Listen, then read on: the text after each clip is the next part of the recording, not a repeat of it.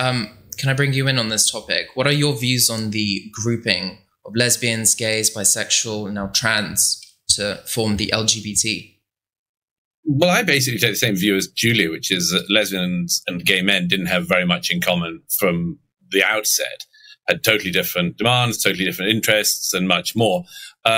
My view, I've said this quite often in recent years, is that the whole of what Dave Chappelle calls the alphabet people car has become a clown car because none of it fits together. The first two letters don't fit together very well. The lesbians and the gays don't have very much in common. Everyone's suspicious of bisexuals. A lot of people just don't believe they exist particularly, or at least think that it's, bi now, gay later, as they used to say. Then the trans people come along. They have nothing in common with any of the other people in the grouping, because that's about the mysterious gender unicorn nonsense, where you can suddenly be whatever sex you want to be, depending on how you feel that morning when you get out of bed, which has nothing to do with being gay or being lesbian, which is certainly not a choice, because who wants a choice of, certainly for most of history, making their life a bit harder. So the T people come along and help turn it into a total clown car. And then you get the disaster of the thing extending and extending until you get the asexuals thrown in. As I always like to say, there's no bigger difference in nature than that between asexuals and gay men. You get into this two-spirit people. What's that? It's something to do with Native Americans. Okay, what have Native Americans got to do with lesbians in Brighton and London? Nothing at all. In other words, this has just become a great big messy soup of people, mainly in recent years, of people saying, I want a bit of that. I've objected actually to it most of my life, to the whole pride thing. Mainly on taste grounds, it has to be said. I don't mind. I very much enjoy having a party. I don't begrudge anyone having a party. I do begrudge people mistaking their sexuality for some massively important signifier, which demands that other people then not just respect them, but pay them some special dues. And actually, in actual fact, you could see this. So I've stumbled across Pride a couple of times in my time. I've never gone, but I've stumbled across it a few times. And one of the things is, on a simple matter of aesthetics and taste that I deeply dislike, is seeing a bunch of disco gays on top of a bus waving to the public as if they're celebrities. Sorry, love, you're not a celebrity, you're just gay. That's all. And you shouldn't treat the general public as your audience, waiting for them to celebrate the magnificent, wonderful you. So I think there's just this nasty narcissism at the heart of this. I've got no time for it. And just one other quick point. I actually very much, Julie and I, I'm sure, disagree on lots of things. She's of the political left, and I'm not. I'm sure we disagree on lots of things. But one thing we absolutely, I think, find ourselves in agreement on is that there's a new misogyny wrapped up in this movement now.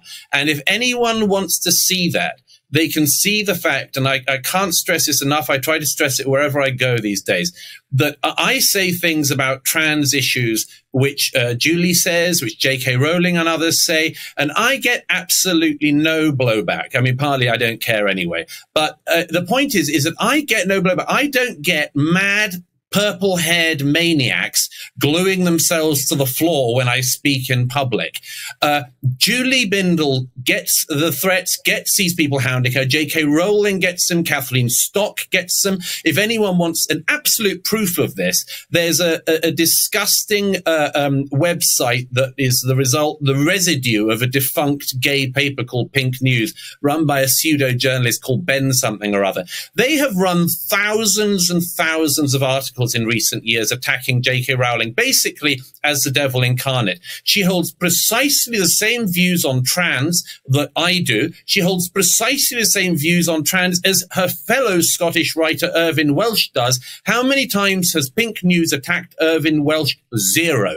They believe, and this is a very important point if I can say so, the weird alphabet people, clown car people, believe that they should be allowed to control lesbians and gays and women in particular. They believe that if we don't have precisely the lockstep views they have, we are traitors. And the people that they believe they should have the right to control the most are women. They are so disgusting, these people. I of course agree. The misogyny is rife. And I also haven't been on a Pride March for a very, very long time. I got sick of the roller skating nuns. And I got sick. I mean, no, you know, obviously each to their own. I didn't want to see men's hairy asses hanging out of their leather chaps. I just didn't. And still don't. And also I'm delighted to say that, thank you for mentioning Pink News, because I did in fact sue them for defamation. And we settled after 18 months of litigation, where I'd love to think I handed them their ass in those chaps. But to talk about the hellish kind of clown car, which is a great phrase, Douglas, I love that. The LGBTQI2 Spirit Plus now is resembling more of an unbreakable Wi-Fi code than it is anything that speaks to same-sex attracted people, which is, of course, what we should be talking about. We have something in common, even though, you know, one side are men and one side are women. The gender woo-woos that have come in are just absolutely bonkers. And you're right that they target women. They target lesbians in particular. They really hate us. They target women because if you think about the clever ruse of trans activism, what it's done is it's positioned me as, they would say, a cis woman, as the oppressor of a trans woman. So therefore, the oppressor class, the privileged class, whether you believe in patriarchy or not, whether you think women are oppressed, we all know that there's a disadvantage that women face in life compared to like men. And we are now the oppressor of men who identify as women. Now, Rachel Dolezal wasn't allowed to do that. Rachel Dolezal, the white woman who masqueraded as having African heritage, she was not allowed. In fact, she was the biggest villain that had ever walked the earth. So why is that? And my answer is this. It's just a new men's rights movement. But this time it's populated in the main, and I'm not letting the right wing off the hook for misogyny, not at all, but it's populated in the main by men who claim to be leftists, Owen Jones, for example, who say that they're progressive. But I think, in my mind, my opinion, really hate women that are too big for our boots. Yeah. So long as they're shouting the loudest and we're in tow, they don't mind. But my God, do they hate us feminists, and they give us a good kicking via the trans ideology and the slur of transphobia. And I mean, you know, we've all heard, unless you've been asleep for 4 days, the latest Oxfam scandal. Another charity completely captured by Stonewall, completely captured by trans ideology, dominated by privileged kids without a brain in their heads that have left university, where they haven't been taught to think critically. They've been taught that thinking critically is dangerous and that they'll be punished if they do. So they then go into senior positions at charities like Oxfam. We've seen the bedrock of misogyny there. We saw that with the Haiti scandal, where there were wealthy, highly paid consultants working for Oxfam, raping children. I will not call them sex workers. I will not say that these men were clients. They were raping children and leaving them a few quid for doing so. And Oxfam, I heard today from another whistleblower that there was a huge argument going on amongst the LGBTQI2 Spirit Plus lot in Delhi, in India, in their office, about how these men in Haiti hadn't done anything wrong. They had simply contributed to the local economy, like going to eat at one of the local restaurants. It's staggering. No. And this colleague, who is a lesbian, who's been called a cis bigot, who fights for the rights of women, and that means against sexual exploitation as well. She's critical of the sex industry. She was called, now wait for it, whorephobic. Whorephobic, for saying that men shouldn't have the right to have sex, to rape vulnerable children. And she was then further told that to speak out against the sex trade was transphobic in essence, because many, and I quote, many trans women of colour are sex workers. So where do we go with this? Well, I mean, they literally think that they rule the roost. Yeah, that's there's always a new circle that you can look down to, isn't there? And that's a great example of one, Julie.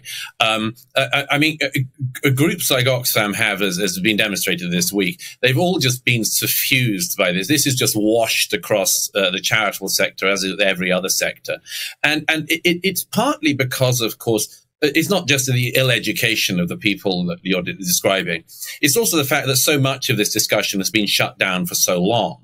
And it's part of a wider societal issue, which is again, something I've talked about a lot in recent years, which is the transformation of our societies from societies that admire and validate heroism into societies that admire and seek to have victimhood. And so the 2IAGQ plus LG bus people are basically a group of people who want victimhood. Well, screw that. I'm not a victim. Julie's not a victim. We're not victims. We don't live our lives as victims. But there's a certain type of heterosexual male in particular who wants a bit of the victimhood pie. They have the disaster, and it is a disaster in our era, to be born a white, cis, heterosexual male. They've got this terrifying disadvantage from the first of their life, which is that they can't claim victimhood. But now you can. There was a sort of low-grade lecturer at University of Oxford a few years ago who said that he was congratulated by a student who said, "It's so wonderful to see myself represented by a tutor as a queer student." The tutor in question apparently, I think, put nail polish on or something and is married to a woman. Sorry, you're not queer. You're boringly straight. You're just straight. And that's fine. You know, some of my best friends are straight. I don't think there's anything wrong with it. I think we should all live and let live. But this guy has realized in our era to be straight, that's not enough. So he thinks, oh, I'll paint my nails and then I'll call myself queer. Sorry. And also for some of us, queer isn't a nice word. We didn't like hearing that word. We didn't like hearing that word from straight people when it was hurled at gay people in the street. And we don't like it being used by straight people who want a bit of the sodding victimhood pie. And that's what we're seeing.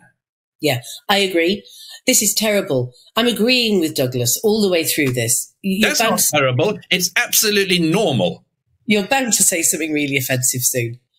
But, you know, I saw on the wonderful Hadley Friedman give an interview on Times Radio where she was talking about the absurdity of the holy month of Pride and about how, you know, Oxfam, with its new LGBTQI video in which it called middle-aged women TERFs and just full of hate, was trying to out-woke itself. And obviously spent quite a lot of money, did Oxfam, on this video and, you know, taking food out of the mouths of the children it's supposed to be helping. But she pointed this out, and she's very funny as Hadley, and she made really astute points. Instantly, little Talcum X, Owen Jones, is there saying that they now have straight people talking about Pride. They have straight people denigrating our month of Pride. Well, first of all, how does he know that Hadley doesn't occasionally dye her hair blue, which would make her queer? And secondly, what is the cue, right? Are they just straight men that like strangling women till they pass out? Are they straight men that are so queer they don't wash their car on a Sunday? Who are the aromantics and asexuals? In what way does that make them queer? I know lots of single people who can't be asked, can't be fagged to have a relationship, maybe not even sex. What on earth what makes them queer? Most of the queer identified people on that rainbow list are heterosexuals. Yeah. With a bit of a daft hairdo. Oh, and let's add one other to the list, which is a totally fictitious group that call themselves non-binary. Non-binary means look at me. Look at me. I want attention. I'm coming out as non-binary. And they always say, oh, I've got a big announcement. I've really been, I mean, like, guys, like, I've been like waiting for ages to say this, and I'm trying to build up the courage, but I'm non-binary. You go, well, that's about the biggest boring announcement anyone can make. There is no satisfactory definition of non-binary that I've come across apart from look at me. And the idea obviously, he, her, they, them, Sam Smith, Blair, he constantly announces that he's non-binary. And as Andrew Doyle said, as far as we can see, Sam Smith's idea of being non-binary is that he's a big, fat, ugly bloke who occasionally dresses like a hoe and dances like a hoe round a pole, and that's his feminine side. Well, that's a lovely thing for all the women in the world, isn't it? Isn't that just charming? Whenever you pole dance, that's you representing all the women in the world. Great work. I mean, this is the thing, is this is old style. They all think they're breaking boundaries, and they're not. They are reinforcing some of the most intolerably basic boundaries we ever had to contend with. Your daughter likes blue, get her on hormone therapy. Your son likes reading, girl. It's so regressive. And I remember when I first started researching the topic of transsexuality, as we used to be allowed to call it. And this was back in 2003, because I'd seen some article in a newspaper about this brave and stunning male teacher that had gone back to school as a woman, and that the pupils, the students, were all calling him Miss Jones or whatever. And I thought, hang on a minute, is this still going on? This is seen as something really progressive, and it's seen as something akin to coming out as lesbian or gay. And why is this? So anyway, I got on the case, ended up going to a store called Transformations, which was in Euston, but there were several branches around the country. And what Transformations was a place where cross-dressing men who get a sexual kick from cross-dressing go to be dressed by these poor female shop assistants. They get made up. It's all online now, which is a terrible shame, because I spent the day at Transformations talking to the customers, talking to the women. They found it utterly grotesque that these Sean Connery type dudes would come in and want to wear the most ridiculous outfits. That they had a policewoman's outfit, they had a bridal department, they had nurses' uniforms. I mean, sexual fetish or what? And, size 12 stilettos. And there was a glass cabinet with all the accoutrement in there, such as a rubber vagina for men to put over their dongers so they could go to the loo sitting down. Now, this is the thing that upset me the most. There were some pills that they could buy over the counter that brought on, apparently, symptoms, feelings every month of premenstrual tension. That's period pain, for those that don't know. Now, we spent our time as young women trying to find a cure for that. But these men want to experience it. And the sexual stereotyping and the misogyny just in that room was staggering. And I just thought, these 1950s psychiatrists that see actual gender nonconformity, in other words, a woman like me, a man like you, we do not fit the stereotypes that were set out for men and women, the whole kind of Adam and Eve stuff. But that's wrong. As you say, Douglas, that has to be corrected with the surgeon's knife. The whole project of feminism is to get rid of these rules and these stereotypes, which is what many gay men have been arguing as well. We can be as we want. We don't have to conform. Just last week, I noticed something quite interesting. A couple examples, actually. You had the US Navy, who decided to change their Twitter and I believe Facebook banner to support Pride. But in a matter of hours, actually, they took it down. They removed it. And a similar thing happened with Major League Baseball, I believe. What do you think is going on here? Why are companies and organizations toying with these pride flags, which there are many variations of now? But what do you think is going on here? Well, if I can say first, I wrote about this a bit in a book, a couple of books back, The Madness of Crowds. You can actually trace the rise in this nonsense into the absolute flooding across the mainstream to the post-2008 financial disaster. The banks, the major corporations, people who should have been on the line for what they did to the economy and almost completely destroying the world economy, ended up discovering that a much easier way and a cheaper way to improve their image after 2008 was to go very, very big on all the identity politics stuff. You know, Coutts Bank, for instance, just a single one out. The Queen's Bank is now covered in pride flags at the front of the office and saying a safe environment for all of our come on, Coutts has had gays working there for years. It's not been a problem. But they go big on it. They go big on it after the victories have been won. You know, I'm afraid that, you know, the American military wasn't great on gay rights up until yesterday. They weren't great on gay rights when I was growing up, when you couldn't be in the American military and be openly gay. So they all jump onto the bandwagon after it's actually effectively finished. And then I've said that this is like watching a train nicely pulling into its destination station and then suddenly getting a head of steam going, shooting off the tracks and off the rails. And that's effectively what's happened. The transformation of a Pride March into a Pride Day, into a Pride Week, into a Pride Month, you know, as if this is an ancient and well-known holiday that we all respect, when a bunch of poor straight people end up having to sort of wave rainbow flags and do things that gays don't do. And it's all the cynical corporates. And the great thing that has started to happen is that we, the public, are onto them.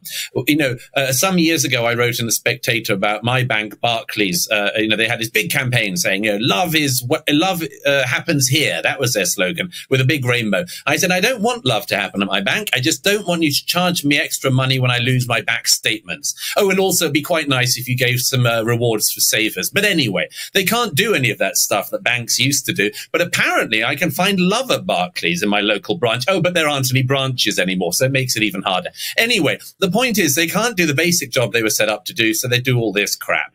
The great thing is that we, the public, are onto them now.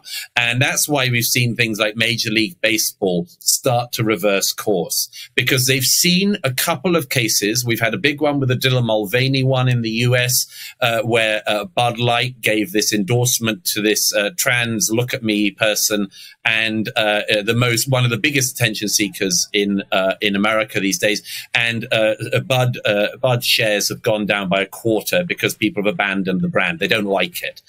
Same thing with Target, one of the big retailers in the US. They've been going huge on Pride Month, including swimwear for children and women that includes the opportunity to tuck your male genitalia into the swimsuit. Again, it's the women being disadvantaged. It's not happening with men's swimsuits. But Target is now also, as it were, the target of a campaign the other way. What we're really seeing is the beginnings of the backlash against this nonsense.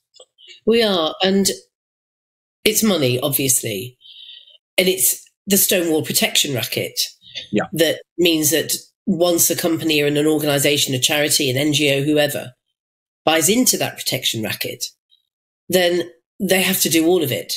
Mm. And of course, because the flag has become more and more ridiculous every single year, where they have added, I mean, I was torn limb from limb for saying this by some of the trans activists, the trans Taliban, but they are including the likes of MAPS, minor attracted persons, in other words, those that want to have sex with children. They're now seen as queer, and they're seen, and we know this through academia. There are at least 2 or 3 quite senior academics who have looked at the discrimination towards those that wish to form relationships, they would say, and I would say sexually assault children, underage kids. And so they're now involved. And every time I see a new stripe, I think, what next? What now? What the hell are we looking at? And it has lost all meaning. It's lost every single bit of political emphasis that it had. And what on earth are we seeing when we look at Camden Council with pink and blue, the trans flag, as a zebra crossing? I mean, you know, Kathleen Stock and I set up the Lesbian Project, which is a bit like a think tank, to look at the way that lesbians are completely ignored, pretty much when it comes to the funding, when it comes to research, because we're subsumed within this atrocity of the LGBTQI lot. And we had our first brilliant meeting, packed out meeting, and we were picketed, of course, by the blue fringe mob, dancing and singing and shouting and knocking people's phones out of their hands when they went up to them to ask what they were doing. And we finally got away from them. We'd had a great day. And there in front of us was the rainbow flag on the I couldn't believe it. We had to cross the road on that rainbow flag. And I just thought, it is the world's gone bonkers times 1028. Of course, the flag went bonkers when a few years ago it was decided to add the black and the brown stripes, which was a massive category error because it was suggested that without the black and the brown stripes, black and brown people weren't represented in the flag. Well, of course, like, who did they think the yellow stripes represented? Or the orange ones, or the red ones, or the blue ones? Was it the Smurfs were represented, or what people from Scotland when they've been in the sun a bit too long? Like, what did they think these stripes were at the beginning? They weren't about race, so that was the beginning of it. But the main thing I just like to say, as we wrap up, is this: all of this is about a really appalling way to limit the way in which we see people and the way in which we see ourselves. There are no such thing as members of the LGBTQIA community. There is no such thing as that community. And when I say this, I've already explained why I think there's no such thing as that community. But there are no such thing as these people. There are people who happen to be gay, like me. There are people who happen to be straight. So what? That is the least interesting thing. It's about as interesting as the color of your hair. And what is happening is we are telling a new generation of people, apart from the fact everyone can join the great rainbow magical unicorn people. Apart from that, we're saying this will define your life. And it shouldn't. It shouldn't. It is the beginning of your life, not in any way the be-all and end-all of it. And we are making people victims. We are making them limit what they can do in their lives, what they should seek to aspire to. It doesn't matter what your sexuality is. You should simply be concentrating on doing what you should be doing in your life and doing it well. Douglas, can I just ask, what would you say to those, what is your view on those people who perhaps celebrate Pride or attend Pride events because it gives them a sense of belonging, perhaps, because despite having legal equality, there are still some stigma in society, and growing up can sometimes be tough, and it does provide an opportunity for people to meet one another who have shared similar experiences. There's a massive number of ways you can meet other people who've had the same experiences. And you can go to a gay bar, you can go on any app, you can meet a group of friends, you can meet a wider circle of people, you can move to an area where there's more people like you, all sorts of things.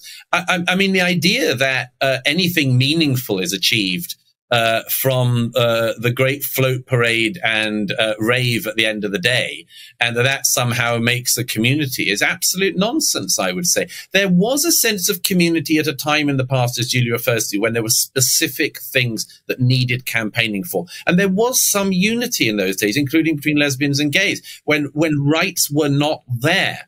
But we're in the post-rights struggle part of this now. And so, you know, I don't care if people want to find their meaning in a great float parade and day-long disco. I don't care. They're welcome to do it. What they should not have the right to do is to say this is the only way of being gay. I had some little weirdo guy say to me on a show the other day. I was with Piers Morgan, and this weirdo non-entity comedian said something. He said he described me as being straight. He said, "Oh, you're another cis white straight male." And I said, "Well, you've actually got that one wrong." And immediately he said I was the worst type of gay. So it's quite interesting the way these people can immediately flip you from being straight to the worst type of gay. But my point is, I don't think these people have the rights of excommunication. I don't think they have the right of representation. Stonewall is a racket. It is a racket that should have been shut down years ago. It operates like the mob. It goes to politicians and saying, nice career you've got here. Shame if anything happened to it. It does the same thing with corporations. Stonewall is a disgrace. Pink News is a disgrace. These things should be defunct. They do not speak for me. They do not speak for Julie. In fact, they attack people like us. And my point is, we do not have the situation as gays of take me to your leader. That's the worst one. The take me to your leader. Sorry, these weird, malfunctioning inadequates who pretend to speak for people they don't know have no right to speak for a community they don't even understand and that doesn't in the end exist. That's what I mind. Exactly. And when I'm described as LGBTQ, I say, how dare you? First of all, how can I be all those things at once? I don't have the time. And secondly, how dare you call me anything other than my own definition of myself, which is first and foremost a human being, as you say, Douglas, and a lesbian.